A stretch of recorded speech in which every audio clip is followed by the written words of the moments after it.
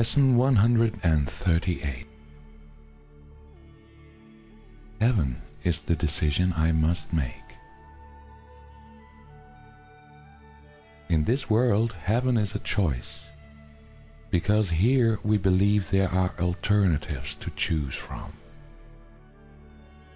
We think that all things have an opposite, and what we want, we choose. If heaven exists, there must be hell as well, for contradiction is the way we make what we perceive and what we think is real. Creation knows no opposite, but here is opposition part of being so-called real. It is this strange perception of the truth that makes the choice of heaven seem to be the same as the relinquishment of hell. It is not really thus. Yet what is true in God's creation cannot enter here, unless it is reflected in some form the world can understand. Truth cannot come where it could only be perceived with fear, for this would be the error truth can be brought to illusions. Opposition makes the truth unwelcome, and it cannot come.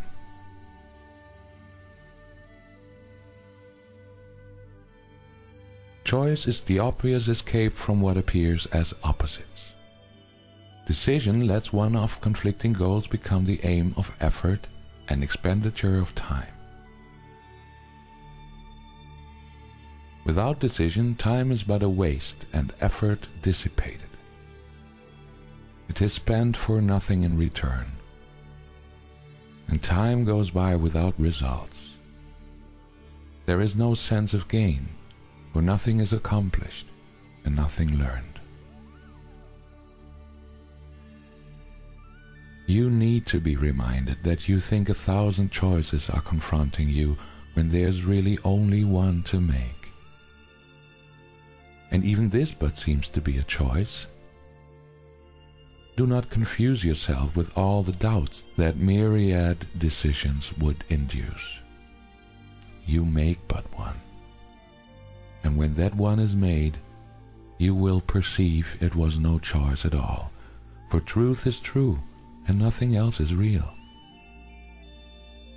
There is no opposite to choose instead. There is no contradiction to the truth. Choosing depends on learning, but the truth cannot be learned but only recognized. In recognition, its acceptance lies, and as it is accepted, it is known. But knowledge is beyond the goals we seek to teach within the framework of this course. Ours are teaching goals to be attained through learning how to reach them, what they are, and what they offer you. Decisions are the outcome of your learning, for they rest on what you have accepted as the truth of what you are and what your needs must be.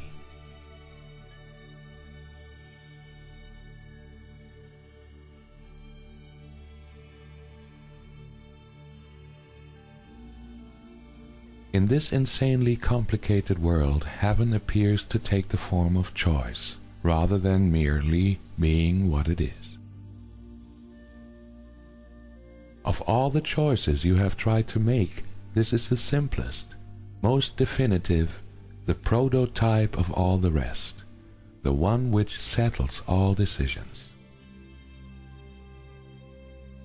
If you could decide the rest, this one remains unsolved.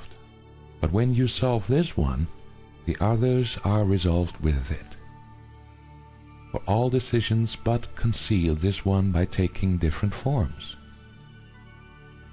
Here is the final and the only choice, in which is truth accepted or denied.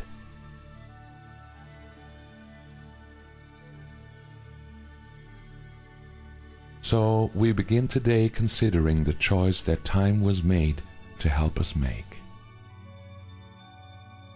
Such is its holy purpose, now transformed from the intent you gave it, that it be a means for demonstrating hell is real.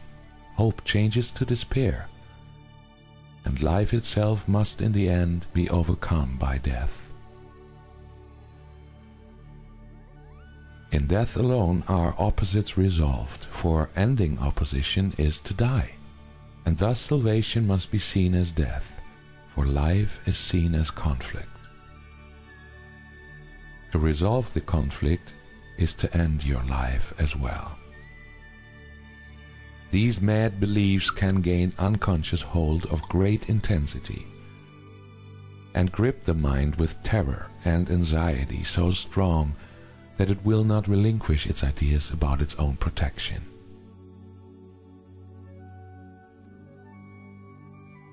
It must be saved from salvation, threatened to be safe and magically armored against truth.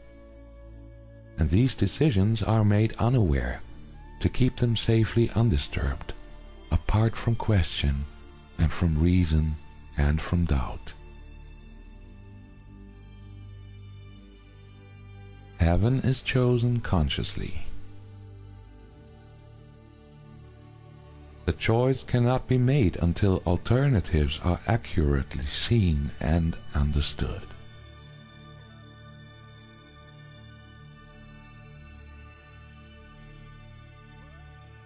All that is veiled in shadows must be raised to understanding, to be judged again, this time with heaven's help, and all mistakes in judgment which the mind had made before are open to correction as the truth dismisses them as causeless.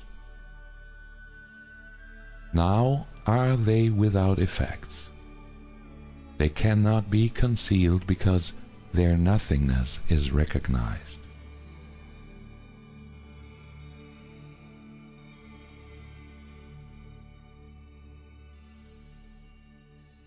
The conscious choice of heaven is as sure as is the ending of the fear of hell when it is raised from its protective shield of unawareness and is brought to light.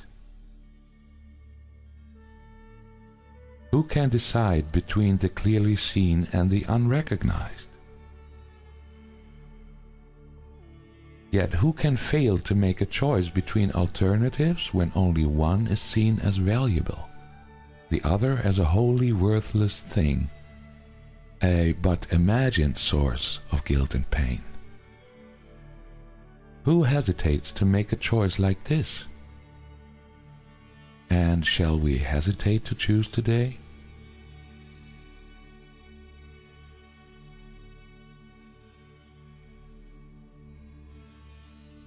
We make the choice for heaven as we wake and spend 5 minutes making sure that we have made the one decision that is sane. We recognize we make a conscious choice between what has existence and what has nothing but an appearance of the truth.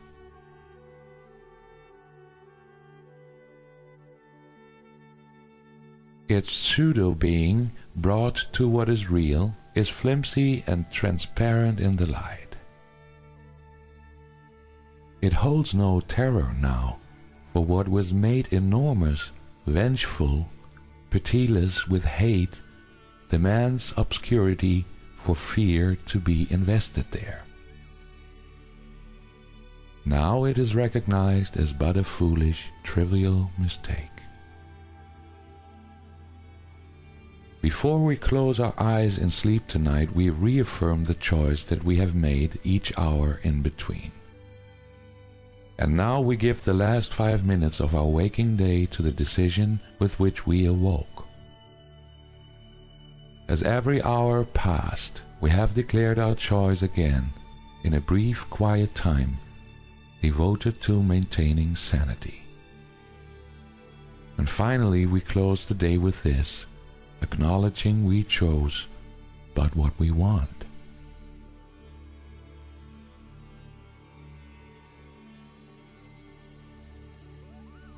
Heaven is the decision I must make. I make it now and will not change my mind, because it is the only thing I want.